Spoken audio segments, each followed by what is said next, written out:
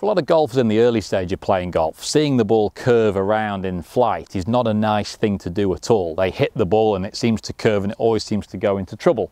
But for a lot of more experienced golfers, a lot of more advanced players, we actively seek the ball curving. We want the ball to curve as long as we feel like we've got control of it and we can use that curve to our advantage. Certainly when you watch the world's best players on TV around certain golf courses, the 13th Augusta always stands out in my mind. They want to curve the ball, they want to move the ball in the air. A straight golf shot on that hole won't necessarily do them any favours. And I'm sure you can imagine situations around your own golf course or your own, in your own club that you play, where you want to move the ball, be that as a tee shot, drawing it and fading it onto a fairway. If there's a crosswind, you want to hold the ball against the crosswind or ride the crosswind.